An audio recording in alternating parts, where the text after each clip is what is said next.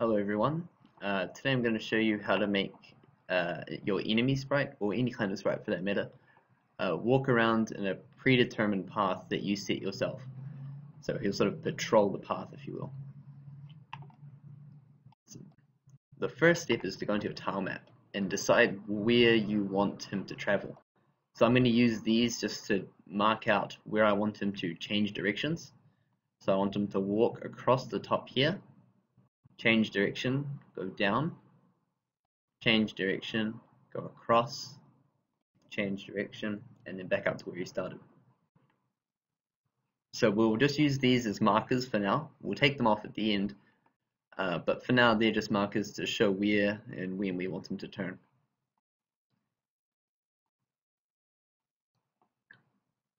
The next step is to go down into the extensions tab, and up the top, I'll put this in the description so you can copy paste it into your games and it's all easier.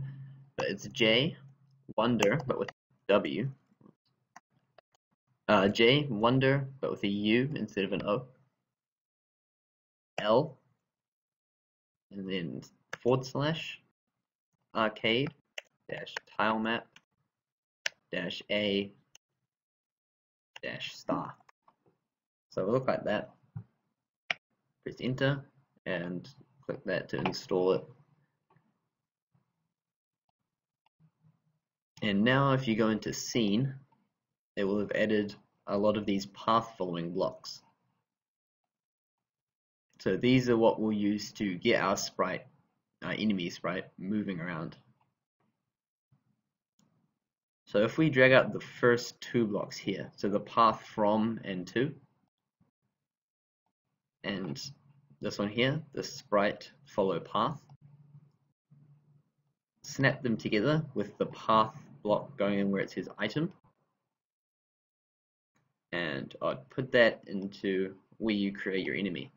I've made another function called path enemy because if we put it in with the same enemy as your other kinds of enemies who just stand still or just follow you normally, then you're going to have a bit of trouble because they're all going to try to follow the same path as Jim here, which won't quite work.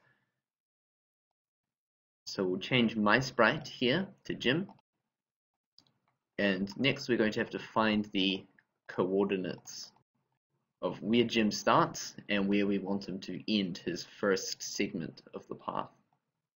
So if we go into our tile map, and if you pay attention down here beside the number 16, when I hover over a tile, it will give me the grid coordinates of that tile.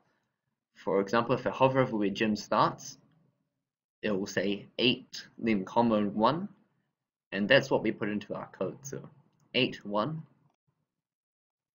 So if I put 8, 1 into the first box where he's starting, so path from here, that's where he starts. And then in the 2 section, this is where we want him to finish. Finish the first segment. So I want that to be the first turning point here. So I want him to walk across here, stop here, and then go down. So the location of that is 1, 1. So I'll add that into my code. There we are. So now he should stop on this little blue tile. Next, go into variables, and we'll make a variable.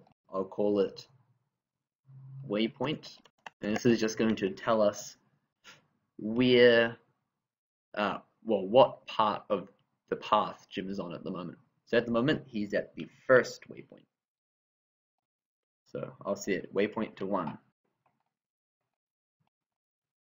Next, if we go into scene again and scroll down, grab this one right from the bottom on sprite of kind player completes path, and this is how we're going to tell Jim, to continue his path. So if he goes from here to here, we want to tell him to continue by going downwards.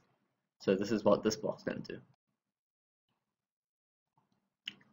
So if we go into the logic and grab out an if-else block here, then go into logic again and grab out one of these equals blocks and snap it in where it says true, and into variables, and we'll drag out our waypoint variable here. and set that to 1. So what it's saying is change player here to whatever kind of sprite your enemy is. So mine's sprite kind enemy. So when an enemy, so in this case Jim, completes his path, we tell him to do what's in here. So if he's at the first waypoint, we want him to move to the second waypoint down here. So I'll copy these two out of here. 1, 2. So we want, if he's at the first waypoint, we want Jim to follow path from, and then we drag in location into the first part. So locations just means where he is right now. So we say, if Jim completes his path, he's on waypoint 1, we want him to go from where he is now to location 2, to waypoint 2. So if we go into our tile map, hover over waypoint 2, which is this one for me, because he's going 1, 2, and we can see the coordinates in the bottom corner down here. It says 1, 6.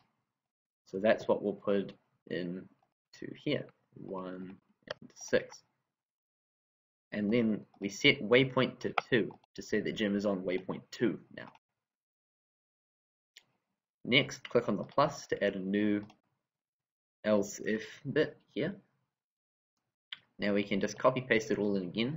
So copy paste in this bit, and we'll set waypoint to 2. And then we can copy paste in these parts as well.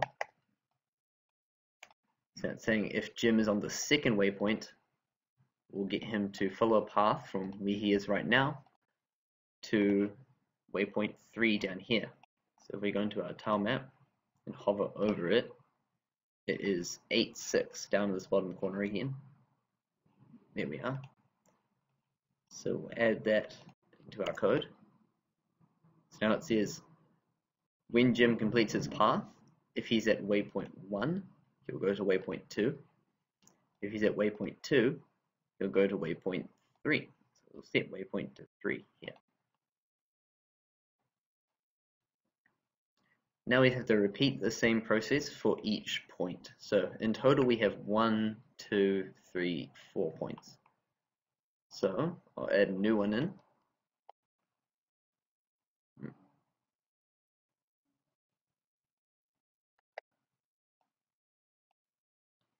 And this will send him to waypoint 4. So if waypoint equals 3, then Jim will follow a path from where he is right now to waypoint. So he goes across to waypoint 3, and we want him to go from where he is right now to waypoint 4, which is where he started. So once again into the tile map, hover over it, and it was 8, 1. So we change this to 8, 1, and now he should do a full square. If we watch up here. Yep. There we are. And the last thing we need to do is just to send him off on another loop around the square. So if we have another else if here, drag and copy and paste this all in again. So if waypoint is 4, so he's on the last one, then we want to send him from where he is right now back to waypoint 1. So in this case it was 1, 1, so we can double check it. If we hover over it, down in the bottom left it says 1, 1. There we are. So 1, 1 in here, and then last step is to set the waypoint back to 1. So now if we watch Jim go around, he should turn whenever he reaches the end of his path. There we are. So now we can go into our tile map and we can get rid of these little placeholders here. Keep the pink one because that's what places Jim down originally. So if I reload this. there we are. And there's, have a look, there's Jim, and he walks around his path.